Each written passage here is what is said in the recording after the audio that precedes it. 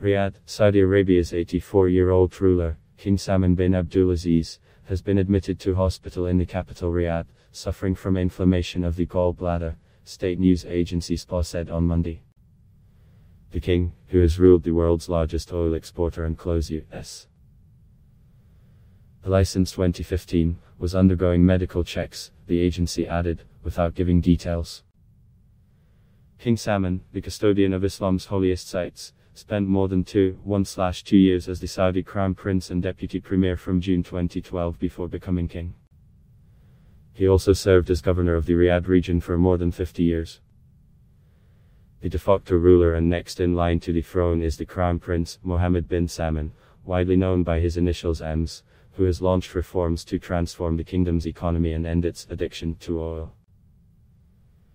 The 34-year-old prince, who is popular among young Saudis, has won praise at home for easing social restrictions in the conservative Muslim kingdom, giving more rights to women and pledging to diversify the economy.